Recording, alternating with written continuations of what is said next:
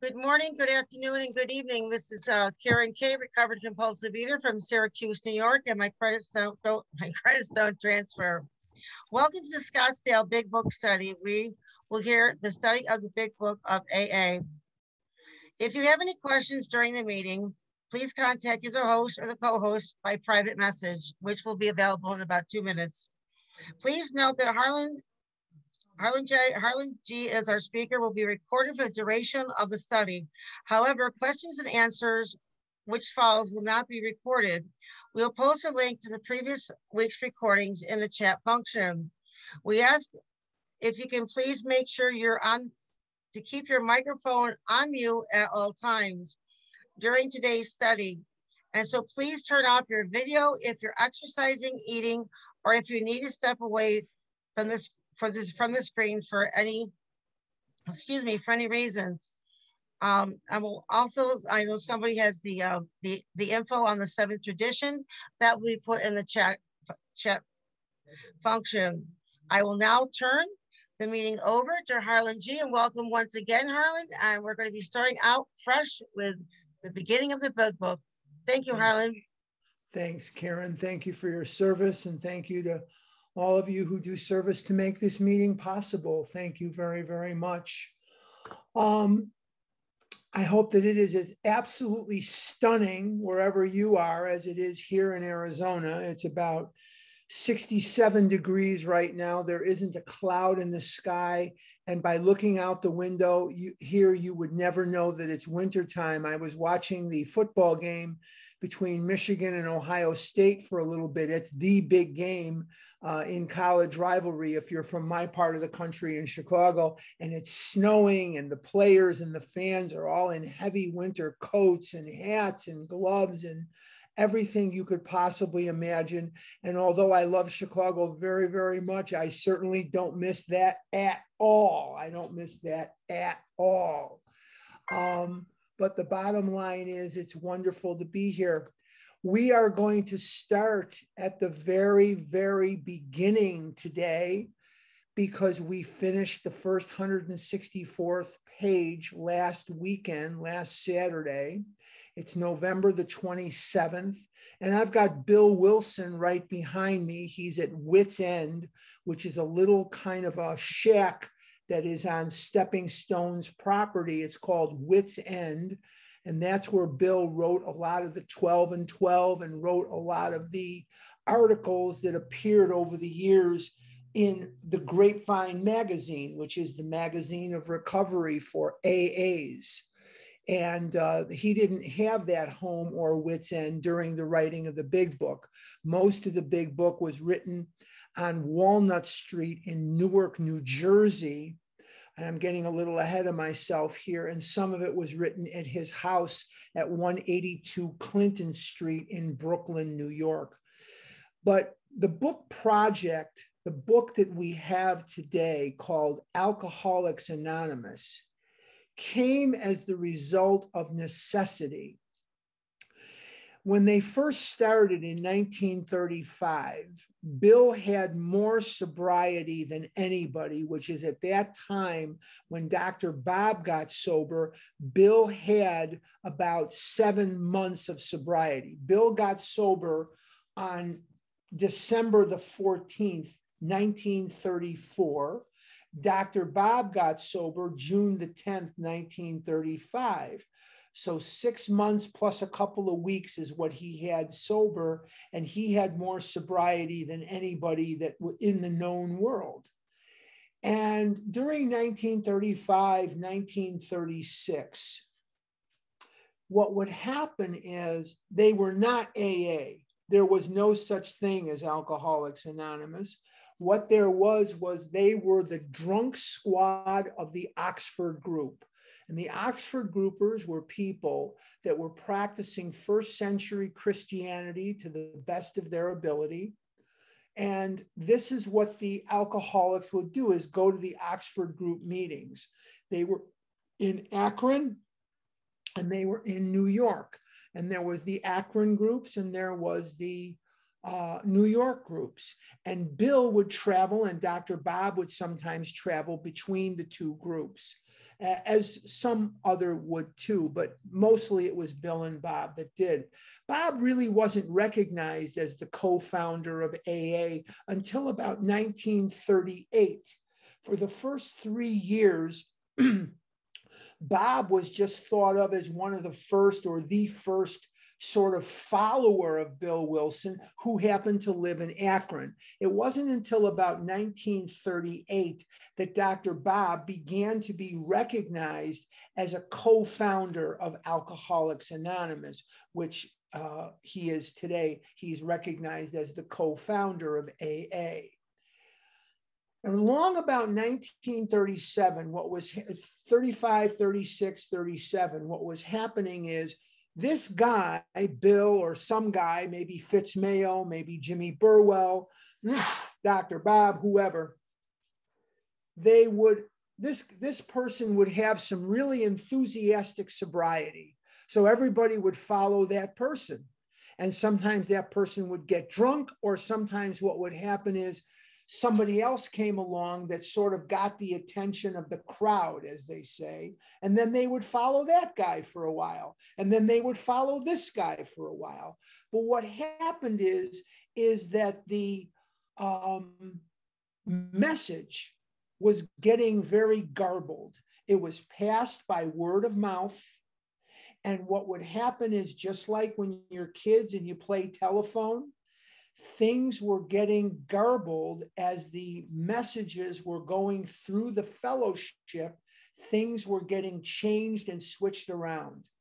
And so by around 1937, they had decided, when Bill was in Akron, he was visiting Akron, and they had decided that they were going to pitch to the fellowship there that they wanted to do 3 things, and they felt in doing these 3 things that they would help the fellowship.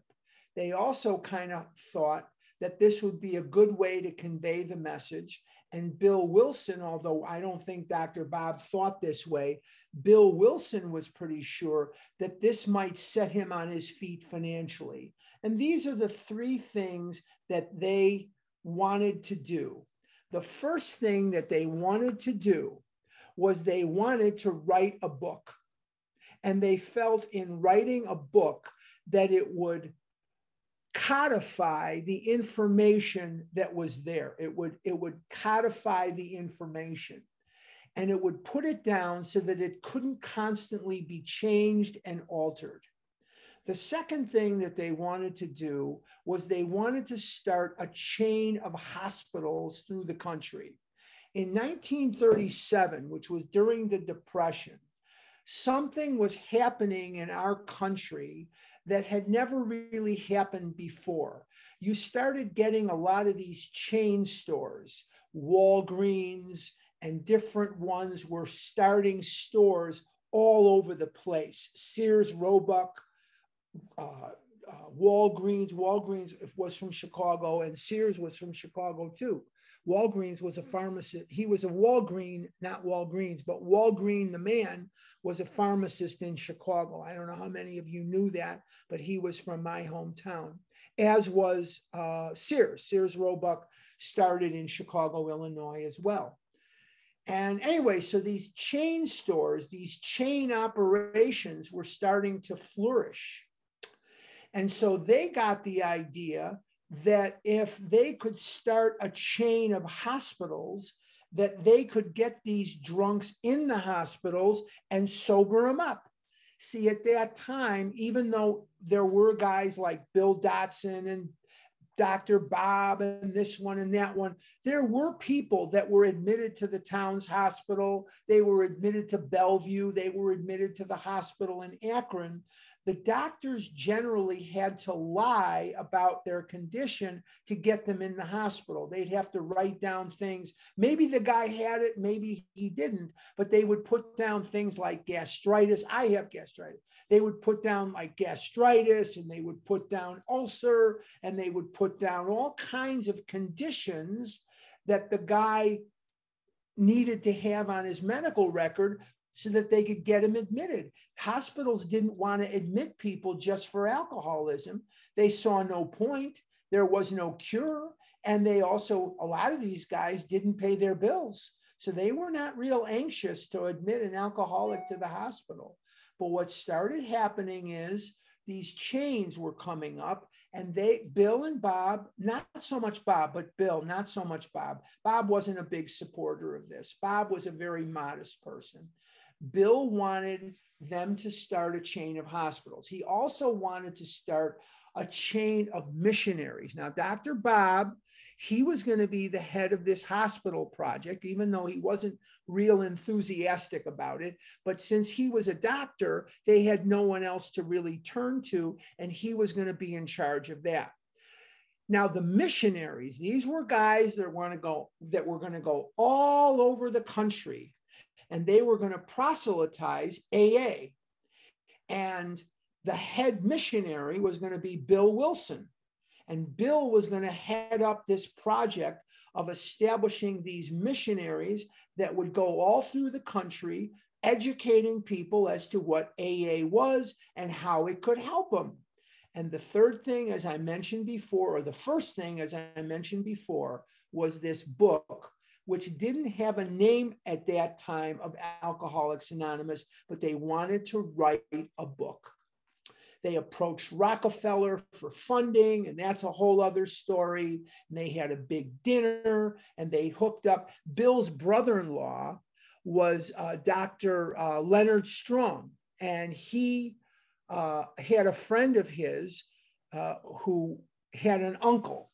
That's how loose the connection was. He had a schoolmate of his, a girl, and she had an uncle named Willard Richardson. And Willard Richardson was a member of Rockefeller's inner circle. And Leonard Strong makes a connection with this guy, and they had a dinner and blah, blah, blah. And they wanted money from the Rockefellers. There was Rockefeller was a big philanthropist, and there were a lot of people who would come to him for money. And Rockefeller, he himself was very anti-drinking. He was very, very against any type of consumption of alcohol. As a matter of fact, some of his inner circle asked him to please shut up about that because it was hurting his public image, because a lot of the people liked drinking, and a lot of the people didn't like the fact that he was a person who supported temperance. Temperance is the aversion of drinking. The Women's Christian Temperance Union, Carrie Nation was the woman's name, and they started the saying, lips that touch liquor will never touch mine. And that was a long time ago. That started in Evanston, Illinois. And Evanston, Illinois, up until the time I graduated high school in the 1970s, was a dry suburb of Chicago. You could not sell liquor in Evanston, Illinois, up until the time of the mid-70s. The Hilton wanted to build a hotel there in Evanston, and they said, we will build this hotel, but we will only build it if you allow us to have a bar and serve liquor at our restaurant. And that's when Evanston started using liquor licenses to grant permission to certain establishments to sell liquor. But Evanston was dry right from the Civil War right up to the mid-1970s. That whole WCTU was very strong there. Well, anyway, Rockefeller believed that money would ruin this thing, and they were so disappointed because they had hoped that Rockefeller would help them with some money, which he later did. He did give them some money, and what happened then was he got paid back. The Alcoholics Anonymous was the only the only organization that ever paid Rockefeller back in full for the money that he gave them, but that wasn't until later. So this is what they had decided to do. They had decided to move forward on the book project in 1937. The Akron groups were not supportive of it at all, and they wanted nothing to do with it. They felt like this was a money-making kind of thing, and they were not really behind this at all. The New York groups were very much behind it. The New York groups wanted more of a psychological book, sort of a psychology 101 of sort of a primer on alcoholism, psychology 101, and maybe a little spirituality in there, just not a lot though. And the Akron people, if you're going to write the book, they wanted a very religious kind of God, and more God. The old Saturday Night Live skit, more cowbell. If you remember back many years ago, they had the more cowbell. Well, that's what they were in for. They wanted more God in the book. And the fight was on. And Bill Wilson, he started writing the book.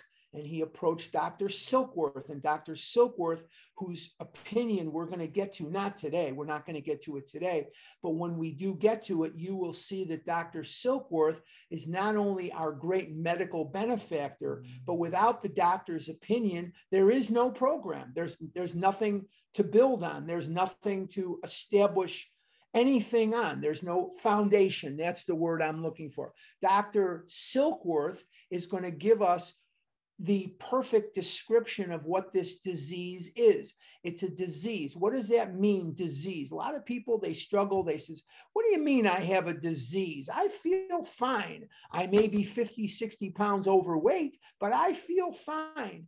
Disease means only that you are separated from the normal. If everybody had diabetes, then diabetes would be considered a normal condition of the pancreas.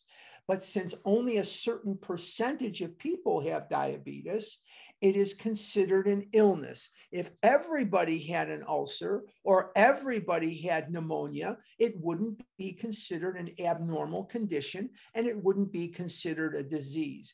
And the disease has two characteristics to it. A physical allergy, and Dr. Silkworth will teach us in his opinion that any description of this illness that leaves out this physical factor is incomplete. And it also has a twist of the mind, the mental part of the disease, which compels us to drink when we're not drinking in search of relief from the untenable pain of not eating. And they approached Dr. Silkworth about writing his opinion. And originally, in the first edition of this book, the first edition had, I believe, 16 printings. And the first edition, Dr. Silkworth's opinion started on page 1. And then it was kind of decided before they went out in 1955 with the second edition that the book really needs to be by alcoholics for alcoholics. And what happened then was they moved the doctor's opinion into the Roman numeral section of the book. Well, getting back to the book project, and we're not going to go into the whole thing now, but the book project was fraught with a lot of controversy, a lot of fighting about what was going to go in the book and what wasn't going to go in the book. And there was a lot of money problems. This program did not just spring out when Dr. Bob met Bill. It didn't spring out of their noses or their butts. It came about as the result of a lot of hard work. It came about as the result of much controversy. It came about as the result of much stress and strain over money and content and ideology and all kinds of things, which we won't get into as much today, but we will get into it as time goes on. Now, what we're going to do is look at this project, and we're going to look at the very beginning, the title page. But just to conclude our little history lesson here, the book was started in 1937, and it was written up in 1938, and it was printed on April the 10th, 1939. April 10th, 1939, the very first edition of the first printing hit the streets, and you couldn't give them away. The reason that it was called a big book is because they had it printed rather than published. and Hank Parkhurst was the guy behind us keeping the rights to the book. They have since lost the rights to the first edition, unfortunately. Somebody was asleep at the switch at Alcoholics Anonymous, and that's why a lot of these other companies are printing big books now where they couldn't have done that before. But anyway, not to get too far off the subject here, Hank said that if there was a publishing company in New York, that the name of which escapes me right now, and they wanted to give Bill a $1,500 advance on the book based on the first couple of chapters that he showed them. And Hank Parkhurst said, if this company is willing to give us $1,500, let's understand that this must be valuable. Let's not give it away. Let's keep it so that we can control it and we can own it and we can have it within AA. And that's exactly what they did.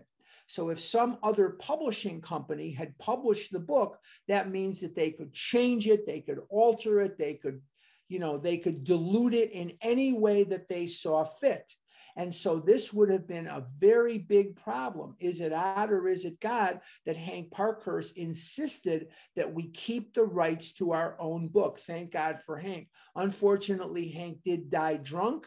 He did a lot of good things for this organization, but he did unfortunately die drunk.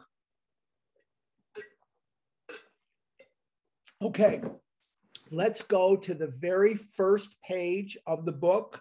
I don't care what edition you are, but after it says Alcoholics Anonymous, and then you turn the page and you see, unless you have a first edition or something, you're going to see a bunch of books on your left about AA that they have.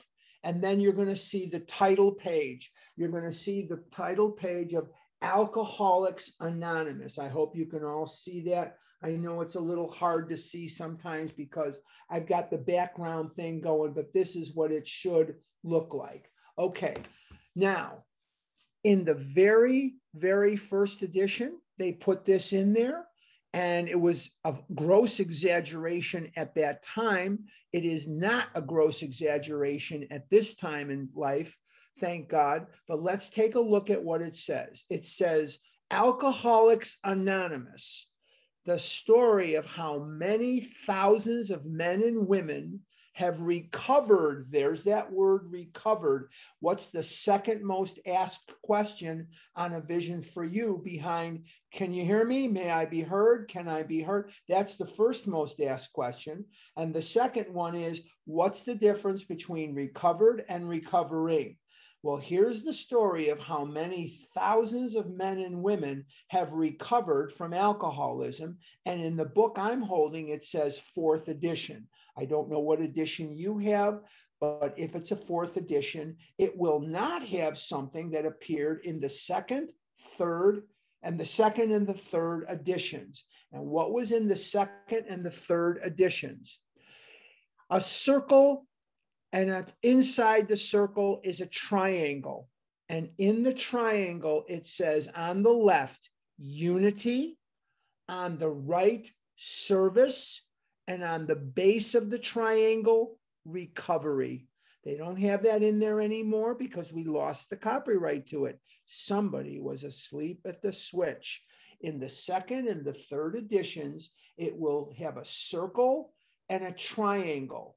That the threefold purpose is unity, service, based on recovery. Unity, service, recovery. And the circle, what is the circle symbolic of? The circle is symbolic of the never-ending quest for unity, service, and recovery. And this little symbol of the triangle, it's an equilateral triangle. It's not a right triangle. It's a unilateral triangle. What does that mean? What does a unilateral triangle mean? I'm no math whiz, as you know, but a unilateral triangle means that all three of the angles in the triangle are equal. And that is deliberate to make sure that we understand that unity, service, and recovery and the perpetuity of the circle, the never-ending quest for unity, service, and recovery are permanent, forever.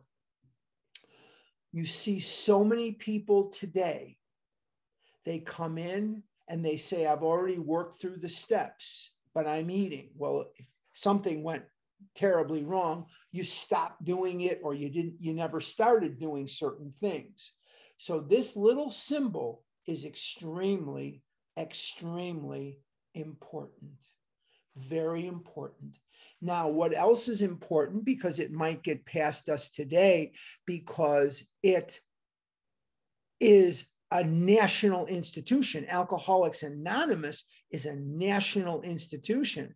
But in 1939, it was anything but. And in 1939, we are at the culmination of thousands of years of the struggle with alcoholism. Yes, they had alcoholism thousands of years ago. King Solomon wrote in the book of Solomon, he writes of alcoholism, and he thought that it was an illness, but he couldn't prove it, and he had no remedy for it. In England in the 1640s, there was a Dr. Trotter, and Dr. Trotter, he believed that alcoholism was an illness, but he couldn't prove it, and he had no cure for it. One of the signers of the Declaration of Independence, a man who would be appointed by George Washington as the very first Surgeon General of the United States of America. His name was Benjamin Rush. And if you ever come to my hometown, there's a street called Rush Street. Rush Street is named after Benjamin Rush. And Benjamin Rush in 1790 published a paper in which he believed that alcoholism was an illness, but he couldn't prove it, and he had no cure for it. Now, here comes this drunk, Bill Wilson, whose name is not, he doesn't put his name on there as the author. He's the primary author, but there were contributions from others, many others. He's going to write a book, and he's going to say, this is the story of how many thousands of men and women have recovered from alcoholism. Never before in the annals of humankind has there been relief from alcoholism. They had a bunch of snake oil salesmen. They had a bunch of shysters, crooks, cheaters, con men that would sell people on things like snake oil and God knows what, buffalo dung or whatever that would cure alcoholism, and none of it worked. It was a waste of money because it was just garbage. It was just a con. It was just a scam. But here's something that works. Was there thousands of them? No. There was about 60. But Bill was a salesman. Now, I started to tell you why it's called the Big Book, and I got sidetracked. The reason that it's called the Big Book is because in order to sell it, they gave it a red cover and a red dust jacket. Red catches the eye. And they used the thickest paper they could get because thick paper is cheap. Thick paper is the cheapest paper that they could get their hands on. I can see Bill Wilson all over this. And they published it in a way where there was very wide margins. And the book was big and it was red. And I can just see some poor old soul walking down the street in Brooklyn or walking down the street in New Jersey or in Manhattan. And he's got this tucked under his arm. Good luck remaining anonymous. The book was designed to catch your eye. The dust jacket was red, black, and yellow on the first edition. It was big and it was designed to catch your eye. So here we have the story of how many thousands of men and women have recovered from alcoholism. There was really about 60, don't kid yourself. But Bill, as I say, he was a very good salesman and he put that in there. Now, if I'm going to argue with the author of a book, I might be arguing with, say, one person, maybe two. But here's a book written by thousands of these alcoholics. It's a little hard to argue with it. Actually, as I say, it was about 60, but that was still a pretty lofty number. The number was very liquid. It changed from day to day, but it was around 60 at the time in 1939 that the book was actually printed. Let's go to the page past the table of contents, go through the table of contents, and what you're going to see on page XI, I'm going to refer the 4th edition because I think most of you have the 4th edition. I'm a very lucky guy. I'm going to tell you a story here. This is something that knocked my socks off. This is an incredible story. I got to tell this. I was on a meeting of the Vision for You, and I was doing a Sunday special edition. And I happened to mention something of, I did a special edition on the history of the Big Book with the Rockefeller dinner and Willard Richardson and the money and the things and the this and the that and the fighting that went on. And I happened to mention I would love before I die to possess a first printing, first edition Big Book. About 3 months later, right around this time of year, I think, maybe a little earlier, August or September, I have a post office box. I don't get any mail at my house. I get it at the post office box for lots of different reasons, but not the least of which is it's extremely secure. If you're going to steal from our mailboxes, you'll probably get away with it. I don't want to tempt you if you're a crook, but if you want to steal from our mailboxes out there, you'll probably get away with it because it's not very secure out there. And that's number one. But I like the fact that my business gets the mail at the post office box, so I can get all my personal mail there too. So I go to the post office box, and there's a little notice that there's a package for me. I go in and here's my thing, and they give me a package, and it's from Dothan, Alabama. I don't know anybody that lives in Dothan, Alabama. I have no idea who's sending me this package. And I open the package. There's no note. There's no nothing. There's no indication who sent this to me. And it is wrapped like you'd wrap something extremely valuable. And the only thing on the return address was the Big Book guy. And I think his address was in Alabama as well. And what's inside? A first edition, first printing Big Book in almost pristine condition. I mean, this thing is in pristine condition. The value of that book is about $50,000. That book is worth about $50,000. And I called this Big Book guy. I tracked him down on the internet. He would not tell me he would not tell me who sent it to me. It was a completely anonymous thing.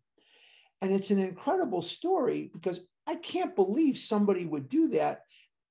But I have no idea who this person is. So if you're on this meeting and there's 122 of you and you are that person or you know that person, thank you very, very much from the bottom of my heart. About a month or two later, I get a pristine, I mean, mint copy, second edition, first printing. I mean, this thing looks like it just came off the printing press. Second edition, first printing. I mean, this was same exact scenario. Unbelievable. I guess God really inspired somebody to do something really nice because I really appreciate it. So if you're on this line or you know who sent those things to me, A, please tell me, and B, thank them from the bottom of my heart. All right, let's go to page XI, the preface. Now, the preface was not in the first edition. The preface was not in these things, but there is a preface now. Let's take a look at what it says. We're going to move through this rather quickly. We're going to slow down quite a bit in the forward to the first edition, but there's really no reason for us to slow down a lot during this preface. This is the fourth edition of the book Alcoholics Anonymous. The first edition appeared in April 1939, and in the following 16 years, more than 300,000 copies went into circulation. The second edition, published in 1955, reached a total, reached a total of more than 1,150,500 copies. The third edition, which came off the press in 1976, achieved a circulation of approximately 19,550,000 in all formats. You can see the miracle of God. You can see God's hand all over this. Just as I keep saying, walk to God, he'll run to you. When the organization of Alcoholics Anonymous walked to God, God ran to Alcoholics Anonymous. You can see the organization in its flourishing times, as it's flourishing and continuing to flourish today. And why does it flourish? Well, the message works. On page 88 of this book, one of the most important sentences ever written in the history of man was written. It says, it works, it really does. Number two, the information in here is laid out in such a simple way that anybody can follow it. You don't have to be a mechanical engineer. You don't have to be versed in God knows what. You don't have to be a scientist. You don't have to be a psychologist, psychiatrist, or a physician to understand the simple method of recovery that is outlined in this book. What a miracle you hold in your hand. What a miracle you are. But what a miracle you hold in your hand when you hold in your hand the big book of Alcoholics Anonymous. Let's continue with the preface. Because this book has become the basic text for our society and has helped such large numbers of alcoholic men and women to recovery, there exists strong sentiment against any radical change being made in it. Don't you dare touch my big book. Now, there has been some changes. The Appendix 2 was written. Appendix 2 came into this situation as the result of the first printing of the first edition. The first printing of the first edition, they were getting all kinds of questions. And the questions that they were getting were, what, we're not having this spiritual experience that you're describing. What are we doing wrong? So they wrote the Appendix 2, a spiritual awakening, spiritual experience, to explain that in some cases, the spiritual awakening, which is slow, and the spiritual experience, which is fast, are fine. There's not a problem. And then they changed step 12. And how did they change step 12? Well, they changed it by saying, instead of having had a spiritual experience in my first edition, which it's in a safe deposit box. I don't keep that in the house, but somebody's unmuted. Somebody's definitely unmuted. But anyway, having had a spiritual experience as the result of the steps was changed to having had a spiritual awakening as the result of the steps. They changed step 12. So we have a message that when worked thoroughly and completely will work. There's absolutely no reason to change it. There's no reason to alter it. I am not opposed to OA literature. I am not opposed to anything if it works for you. The problem that I have with some of it is in direct conflict with some of the things that are in the big book. And that's where it can become dangerous for me. I'm not talking about what's dangerous for you. You got to do what works for you. If the OA literature works for you, if if whatever works for you, God bless you. I am not the judge and the jury of what should work for another person, nor am I going to pretend that I know what's best. I only know what works for me because I'm still alive. And the only reason I'm still alive, is to carry the message. But the only reason I have survived is because of what is in the big book of Alcoholics Anonymous. I did not come here to find God. I did not come here to find anything. I did not come here to find a fellowship. I came here to get people off my back so they would stop nagging me about being fat and they would leave me alone and I could die in peace. That's why I came here. I came here to get people off my back. What I found was that the fellowship of Alcoholics Anonymous would introduce me to a book called Alcoholics Anonymous. And the Fellowship of Overeaters Anonymous was what I meant to say. The Fellowship of Overeaters Anonymous would introduce me to a book called Alcoholics Anonymous. And the book Alcoholics Anonymous would introduce me to a higher power that has never let me down, never failed me, even though I didn't act maturely, and even though my actions didn't warrant the tremendous miracles laid at my feet. I received those miracles and I continue to recover today. I did not come here to find God. I did not come here to find people. God introduced me to the people introduced me to the book led me to God. It's been an amazing, amazing journey. So when we read this sentence about society, because this book has become the basic text of our society and has helped such large numbers of alcoholic men and women to recovery, there exists strong sentiment against any radical changes being made in it. I would oppose any change to it at all. Yes, some of the language is archaic.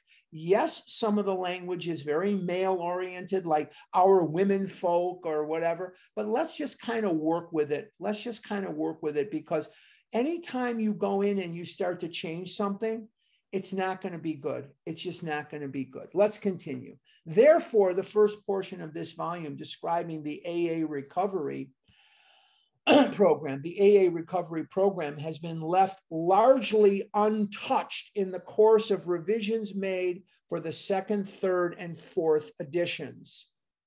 The section called The Doctor's Opinion has been kept intact, just as it was originally, when it was originally written in 1939 by the late William D. Silkworth, our society's great medical benefactor. And once again, without Silkworth, there is no program. The book would make no sense at all whatsoever, and there wouldn't be the recoveries that you have today. So again, it took more than Bill Wilson and Dr. Bob to create the book. It took more than Dr. Bob and Bill Wilson to create the fellowship. Bill's birthday was yesterday. He would have been 126 years old. He was born November 26, 1895, and we celebrate his birthday every day. And we keep him alive. We keep him in perpetuity with our recoveries. He is as alive today as he ever was. His words ring true in our ears and give us relief from the untenable pain of this disease and the degradation of this disease. He is alive today and he lives through each and every one of us. Let's continue. The second printing of the first edition added the appendix, Spiritual Experience. In the second edition, the appendices on the AA tradition and the medical view and religious view of AA, the Lasker Award, and information on how to contact AA were added. And the appendix on the Alcoholic Foundation was discontinued. But the chief change was in the section of personal stories, which was expanded to reflect the fellowship's growth. Bill's story, Dr. Bob's nightmare, and one other personal history from the first edition were retained intact. That would be our Southern friend. The reason that they will never mess with our Southern friend, which appears in the 4th edition on page 208, is because it's referenced in the 4th chapter. So you can't, the story was written by Fitz Mayo. And Fitz was the guy who hid in a deserted barn, waiting to die and so on. It's referenced, and he was a minister's son. His father was an Episcopal minister. He was from Maryland. He was friends with Jimmy Burwell. Fitz Mayo's story will never get altered, changed, or deleted because it's referenced in the body of the big book. So you can't futz with it. I don't know why you'd want to, because Fitz's story is he's the guy that he tumbled to his knees and said, if there's a God, show yourself. And he eventually gets sober. He eventually gets recovery. So that's a pretty big miracle. 3 were edited, and one of these was retitled. New versions of 2 stories were written with new titles. 30 completely new stories were added, and the story section was divided into 3 parts under the same headings that are used now. The story that got retitled was Dr. Paul's story. It used to be called Dr. Alcoholic Addict. Now it's called Acceptance is the Answer. They retitled that story to reflect acceptance is the answer, because a lot of people really love that story. And what used to be on page 449, acceptance is the answer to all my problems today, blah, blah, blah. If you're not familiar with that, stick around this fellowship. You'll hear all about that. Dr. Paul, Acceptance is the Answer. They retitled it Acceptance is the Answer, but it used to be called Dr. Alcoholic Addict. And Dr. Paul's story is a big favorite among a lot of people. It caused a lot of controversy when it came out. A lot of alcoholics say, this is Alcoholics Anonymous. We don't want to talk about your drugs. We don't want to talk about your pills and your drug addiction to these pills and all this other crap that you're squirting in your veins and all this. We don't want to hear that. This is Alcoholics Anonymous. We want to talk about alcoholism. We don't want to talk about drugs. We don't want to talk about food. We don't want to talk about your damn gambling or your womanizing or your menizing or whatever the hell you're doing. But a lot of people are more open to it than they have been. And there's some controversy there too. But that's the story that got retitled. In the 3rd edition, I'm on page XII.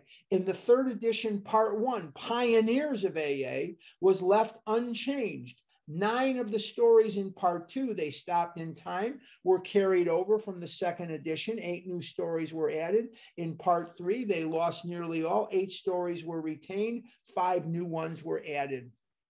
As bottoms came up and age came down and the fellowship got younger and more female and more minorities started coming in, they were changing some of the stories to try and reflect the fact that we are in AA and OA a changing society. We are a society that is on the change. Okay, fine.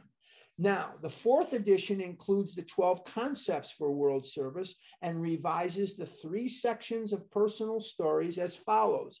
1 new story has been added to part 1, and 2 that originally appeared in part 3 have been repositioned there. 6 stories have been deleted. 6 of the stories in part 2 have been carried over. 11 new ones have been added and 11 taken out. Part 3 now includes 12 new stories. 8 were removed in addition to the 2 that were transferred to part 1.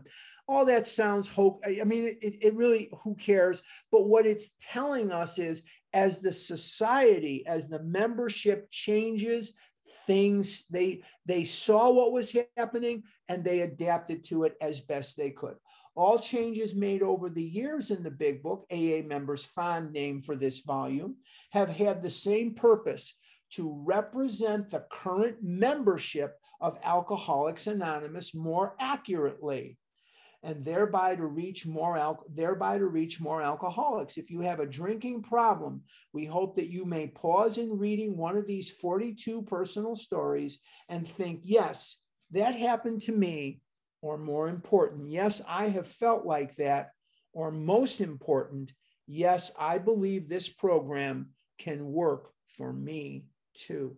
Why do we have the stories? The stories are there because William James wrote a book called the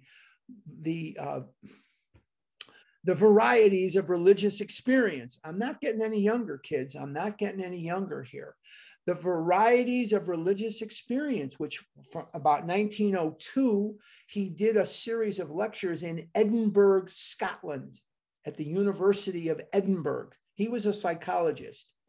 And in these lectures, there were people's discovery of God because of great adversity. So the stories illustrate what these people were like, what happened to them, and what they're like now. Does that sound familiar? And through these stories, we can identify in,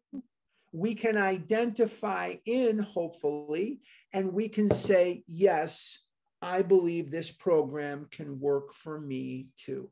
Very, very important. And William James's book, The Varieties of Religious Experience, is one of the pages, one of the books that we framed this book from. There were 4 books that were highly instrumental. One was the book of James in the New Testament. One was The Common Sense of Drinking by Richard Peabody. One was the Sermon on the Mount by Emmett Fox, and the other one was The Varieties of Religious Experience by William James. Those are the 4 books most influential on the big book of AA. Now let's go to page XIII or 13 in Roman numerals. We're not going to finish the foreword to the first edition today, but we're going to give it a good start. And this is we may finish it. Let's just see how far we get. I doubt we'll finish it. But anyway, this is the foreword as it appeared in the first edition, first printing of the first edition in 1939. We're on page XIII in the 4th edition, reading the foreword to the first edition.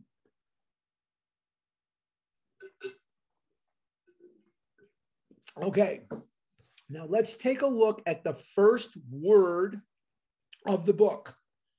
Now remember, there was no preface in 1939. The very first thing that you see in the book, Alcoholics Anonymous, is the foreword to the first edition. You see the table of contents, you see the title page, but this is the first words that you're going to see other than the title page and the table of contents. We of Alcoholics Anonymous are more than 100. See, he didn't use the thousands anymore because he calmed down a little bit in 1939.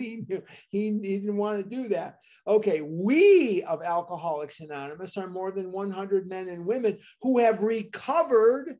There's that word again, second most asked question on Vision. What's the difference between recovery and recovering? Seemingly hopeless state of mind and body. Stop right there. We admitted we were powerless over food. Not I admitted or you admit that you were powerless over food. This is part and parcel to the work done by Dr. Howard, who was a psychiatrist in New Jersey. He lived in New Jersey, and he told Bill that you have to write this in such a way that it is in the declarative rather than the imperative. What does that mean? The declarative rather than the imperative. Imperative is like chapter 7. You do this and you do this and you say this and don't say that. That's imperative. The declarative is write it in the past tense. This is what we did. We recovered. We did this. And the first word is we. Why? Because it lets you know you're not alone. That's very, very important to an alcoholic. Ever since I could remember, all the way back in my life to ages 3, 4, 5, 6, 20, 30, whatever it might have been at that time, my ego gave me some false information. And I believed that information. Here's the information that I believed.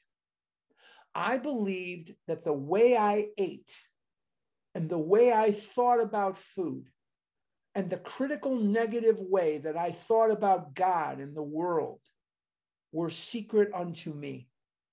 That the fears, the unfounded fears that I had in my heart, the unfounded angers that I had in my heart, these I believed were secret unto me. And it made me feel alone. And it made me feel different. And it made me feel like a victim. And it filled me with self-pity and rage and fear. And I was upset all the time. And the more upset that I got, the more I ate. And the more I ate, the more upset I got. And the more I ate, the worse things got. And the worse things got, I ate more and more and more. So this word, we of Alcoholics Anonymous are more than 100 men and women who have recovered from a seemingly hopeless state of mind and body. All I needed to know was there's other people who think like me, and there's other people who react like me.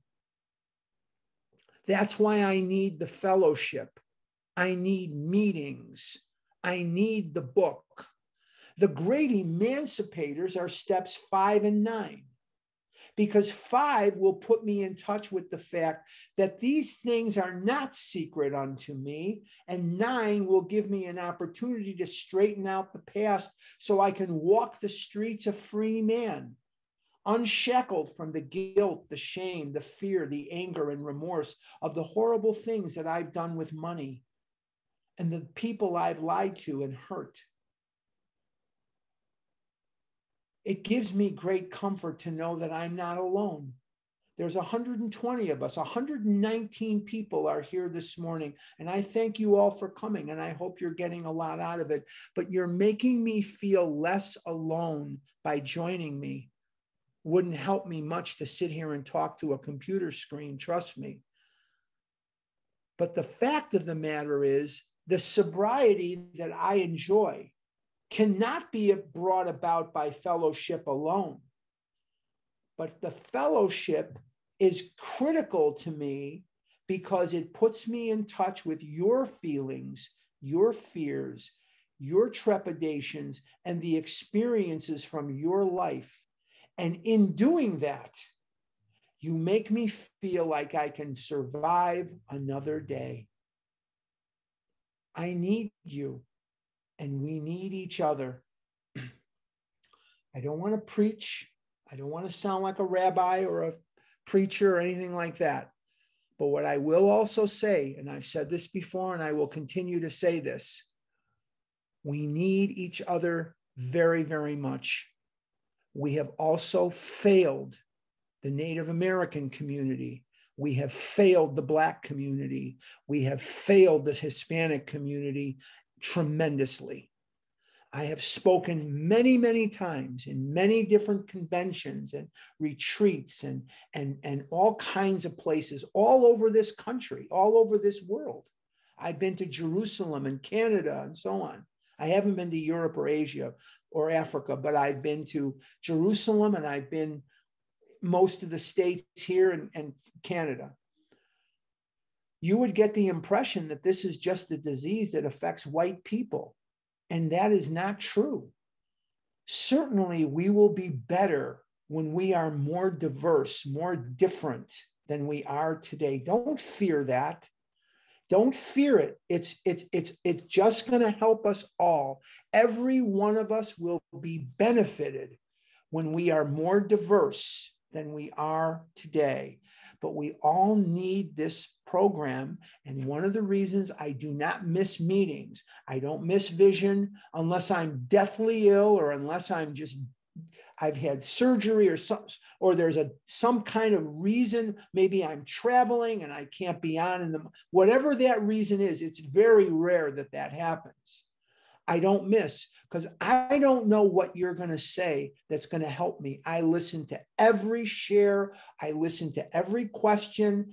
Very seldom do I miss a Sunday special edition too. I like the Sunday special editions, even though I am sometimes at odds with what the person is saying, or they're reading it. I hate when they read it. I go nuts when they read it. Don't read it. Speak from the damn heart, for God's sakes. But anyway, I can always tell when they're reading it, and that's fine. Whatever it is, I'll be fine. I'll do a step 10 and I'll be fine. But the bottom line is that we need each other. We of Alcoholics Anonymous are more than 100 men and women who have recovered from a seemingly hopeless state of mind and body. Now, I'm not even going to read the next sentence, which we're going to spend quite a bit of time on, because we're going to finish for today. And as a matter of fact, I'm going to start at the foreword to the first edition again next week. We're going to review some of what we did today, but for the purpose of today, we're going to be done and we're going to start questions and answers. And we're going to do that for a while. And what I would like to do is I would like to call upon Karen from New York, Karen K, whose credits, as you know, do not transfer. Does everybody know what that means, by the way? It's a wonderful thing. Let me explain that if I can. Karen is very smart and she does a tremendous amount of service to OA. She's a real go-getter when it comes to her recovery. When she says her credits don't transfer, she's telling you something that works on two levels. Number one, if you are in another program and you've worked through the steps in Al-Anon or AA or NA or GA or whatever the hell you are, what she's telling you there is that work will not transfer to OA. That's a brilliant thing. How concise she has pared that down to make that so simple to digest. The work you've done in other programs will not transfer to this program. You've got to work your steps here. You've got to do what you need to do here. The other thing she's brilliant about is she understood that the work that you did yesterday, the shower that you took yesterday, ain't going to keep you clean today. The shower that you took 3 years ago ain't going to keep you clean. So her credits don't transfer, works on a couple of different levels, and they're all life-saving and profound. If you listen, she's got a lot of wisdom when she says that. And she says other things too that are wonderful. I'm not saying that's the only thing she says that's great, but I didn't mean for it to come out that way. But she has, when she says, I'm Karen and my credits don't transfer, she's reminding you, you have a permanent, progressive, fatal disease. Permanent, progressive, and fatal. And the work you do in other programs ain't going to keep you out of the food, sister. It's just not, or brother, it's not going to work. Anyway, enough preaching. I'm going to turn it over to Karen, and let's get the questions and answers till we've got 26 minutes left. The reason I'm hustling today is Oregon plays Oregon State today, and I've got 1 hour to get to the Pita Jungle for lunch and back, and then the game is on.